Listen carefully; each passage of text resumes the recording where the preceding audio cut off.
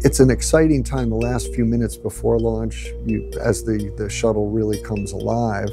And then all of a sudden you get this big kick in the pants and you look out the window and there's the ground falling away and everything is shaking. Today on Chalk Radio, we're heading back into space. My best friend from the second grade after I became an astronaut, he said to me, Jeff, this is incredible. I used to play spaceman with you and now you're actually going up into space. I'm your host, Sarah Hansen, and with us this week is Professor Jeff Hoffman, a former NASA astronaut.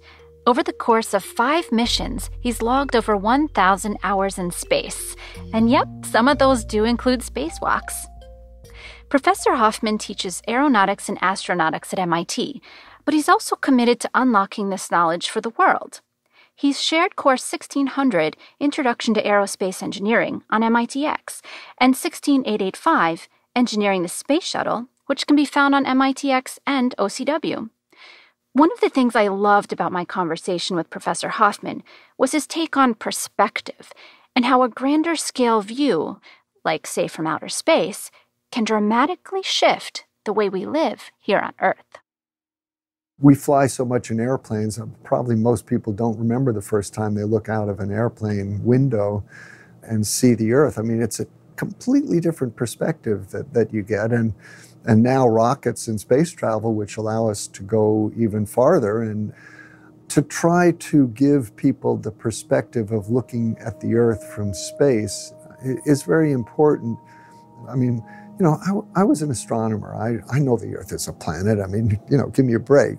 But nevertheless, when you actually see it from the perspective of being in space, I mean, imagine, you go up into space and you look at this thin blue line on the horizon, which is the Earth's atmosphere. I mean, you go out here from the surface of the Earth on a clear day and there's a big blue sky and it looks like it goes on forever. And unfortunately, that gives many people the idea that, it doesn't matter what you put into the atmosphere because it's so big that it can absorb it. And it's the same thing with the oceans. And when you finally get that gut feeling of the finiteness of the Earth, the oceans, the atmosphere, and you realize we live in a closed system, that the Earth is a finite system, that makes a difference because exponential growth cannot continue forever in a closed system. Professor Hoffman's first expedition into space was in 1985. Before that, he was actually doing work here at MIT, launching telescopes into space. Long before that, though, like many kids since the second half of the 20th century, he wanted to go to space himself. When I was a little kid, I used to love looking up at the stars. Of course, early part of my life, we lived in New York City, and more often it would be looking up at the stars in the planetarium. But I was fascinated with that, and it was the dawn of the space age, and there were lots of articles in newspapers, magazines, television shows about the coming of the space age, and I ate it up. In fact, my best friend from the second grade after I became an astronaut, he said to me, Jeff, this is incredible. I used to play spaceman with you and now you're actually going up into space. It was a combination of the fascination with how far away things were and the fact that by going up you got a completely new view of things and also that space travel represented the future and I found that really exciting. So then when the first astronauts started to fly, they were our heroes, and I just wanted to go up there and look down.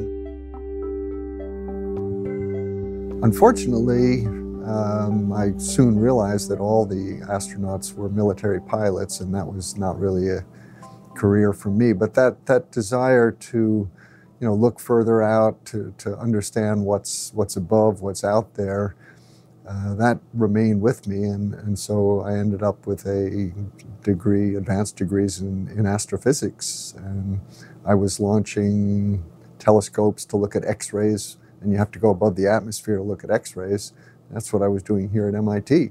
Then NASA started to develop what was then the brand new space shuttle. Now we're up to the late 70s. And the thing about the shuttle was they had a crew of 7 and they only needed 2 pilots. So that was great because that's what really opened things up for scientists, engineers, medical doctors, and that's what gave me my chance. And I applied for it and was lucky enough to get selected. And so then I could get the real overview from space. 5 missions later, and Professor Hoffman is back on Earth.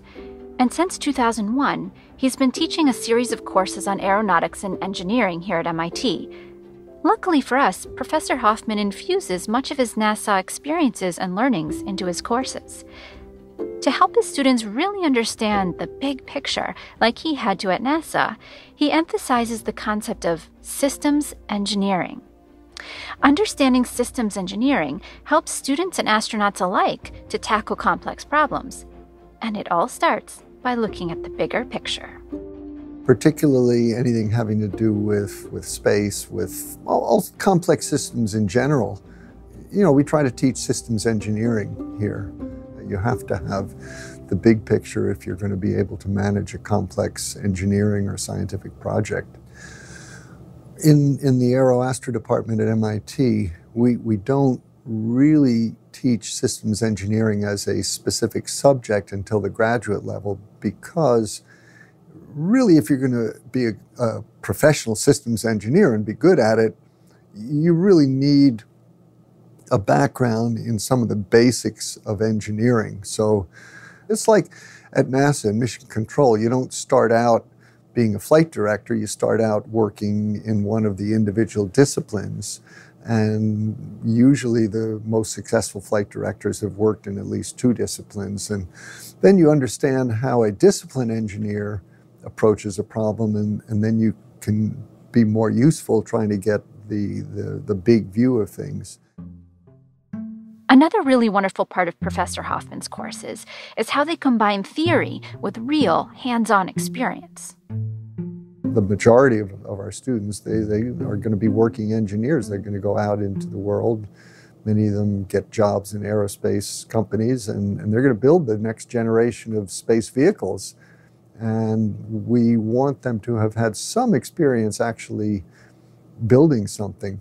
For instance, here, I teach the freshman course in Introduction to Aerospace Engineering and Human Spaceflight.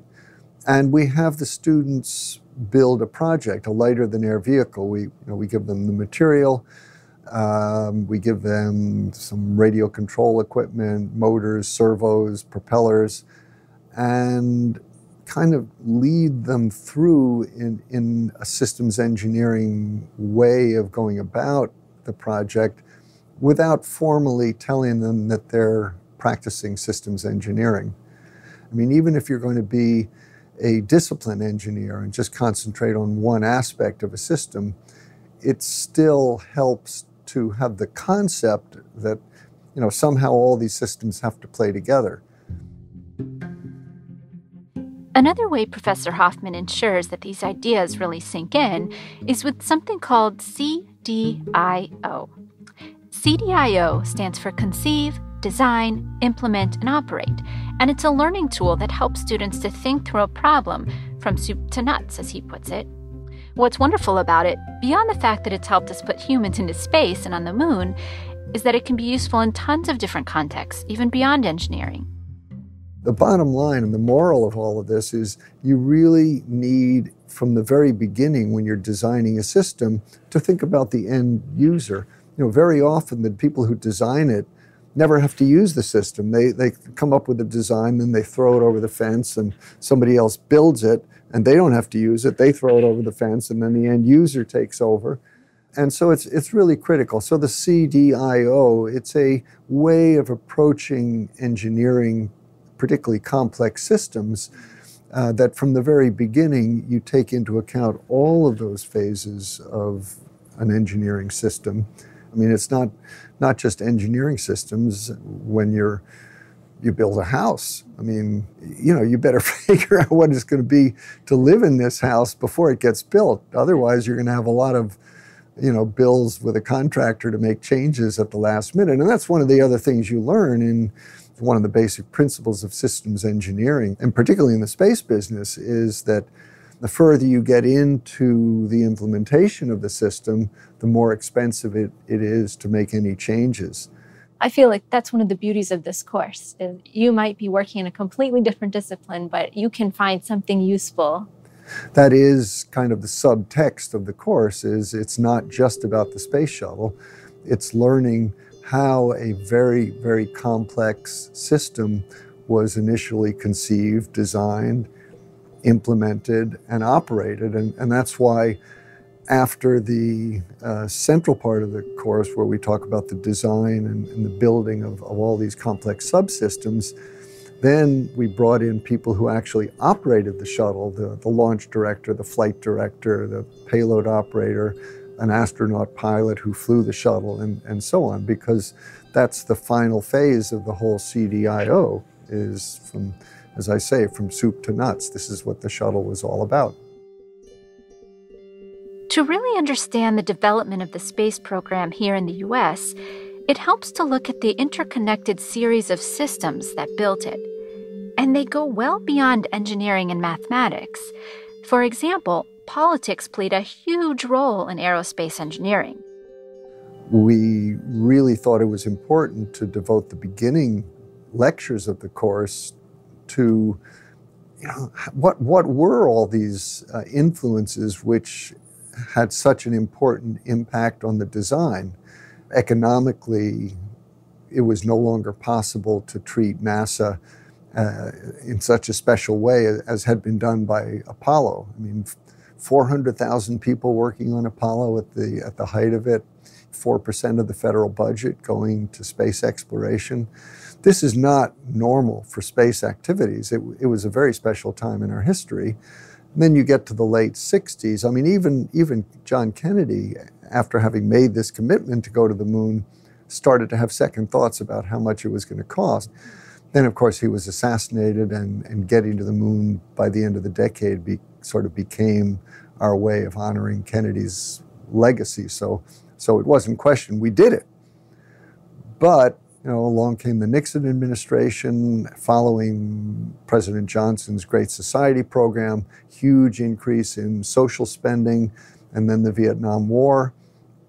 And, space, it was clear, and Nixon was explicit about this, the space program has to take its proper role among all other national priorities, and that really involved a huge decrease in NASA's budget. And the people running NASA saw that coming, and so how do you continue to explore space? They were faced with the real possibility that human space flight in this country might come to an end. And NASA realized quite correctly that reusability was a key. But then you get into all of the social, economic, political influences that put a lot of very, very tight requirements on the shuttle, particularly since in order to justify the expense, NASA basically sold the shuttle as capable of doing anything we needed to do in space, we could do with a shuttle. We used it for scientific experiments. We used it to launch satellites. We used it to test out new engineering systems. We used it to repair satellites like the Hubble Space Telescope. We used it to build the International Space Station. For me, all my flights were in the space shuttle, so I look on it with a great fondness, recognizing its limitations, but also understanding the incredible things that it allowed us to accomplish. Well, Professor Hoffman's classes offer incredible insights into what he's learned at NASA, not to mention some deeply important skills for any student or intrigued OCW user. It's not every day that I get to sit down with a real astronaut. So of course I had to ask him what it was all like, being launched into space, being in orbit, doing a spacewalk. Before my first launch, I asked many of the astronauts who had already flown, what's it going to be like? I mean, they put us in simulators and they shake the simulator a little bit, but they said, forget it, that's nothing like the real thing. It's hard to prepare yourself It's an exciting time, the last few minutes before launch, as the shuttle really comes alive. And then all of a sudden you get this big kick in the pants and you look out the window and there's the ground falling away and everything is shaking and tremendous noise. People told me that there was going to be more vibration than I could ever imagine. And they were right, because I couldn't imagine it. 45 seconds later, you're going straight up and you break the sound barrier. And that gives you even more vibration because you get all these shock waves. And I remember thinking to myself, no, this can't be normal. The wings are going to fall off. You know, something's wrong. But I mean, the structural engineers knew what they were doing, and the wings did not fall off, or else I wouldn't be here talking with you. With the shuttle, it was those two big solid rocket boosters that cause all of the vibration, and they burn for the first 2 minutes.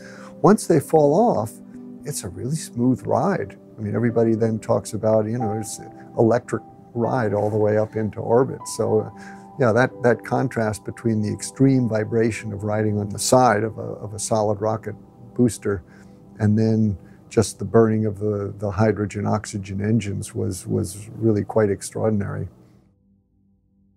Did anyone ever just get really scared right before liftoff? There are some astronauts who will tell you they don't like launches because of the risk involved. For me, I mean, I remember before the first flight riding out to the launch pad and looking up at this incredible vehicle that I'm going to get in and thinking to myself, first of all, you know, this is not the time to be asking yourself if you really want to do this, right. Okay?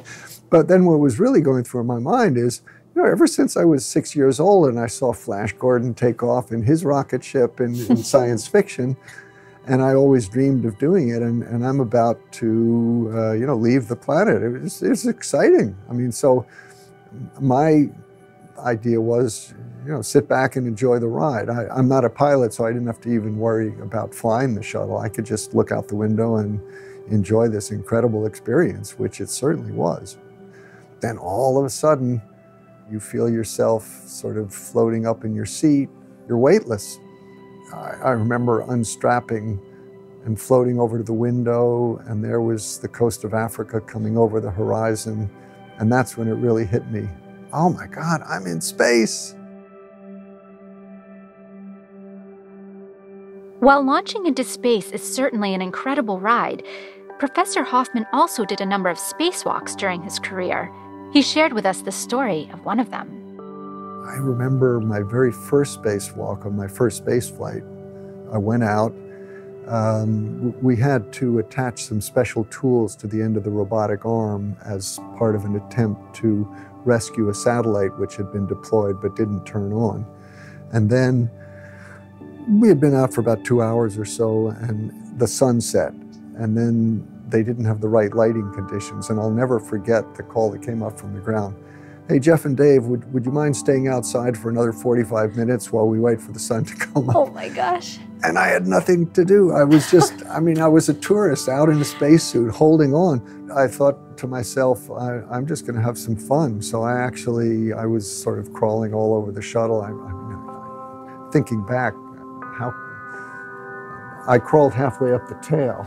And the commander told me he was doing his best to keep the TV cameras off me. I mean, I was so ecstatic. I wasn't thinking about the fact that, you know, maybe some people on the ground wouldn't want to see an astronaut hanging from the tail of the shuttle, but I did it.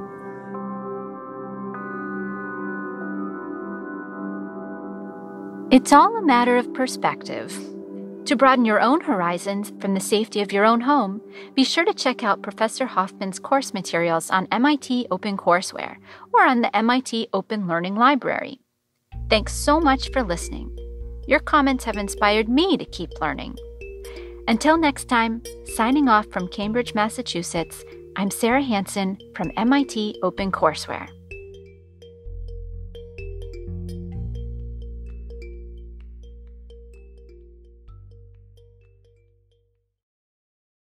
Ma, park the car.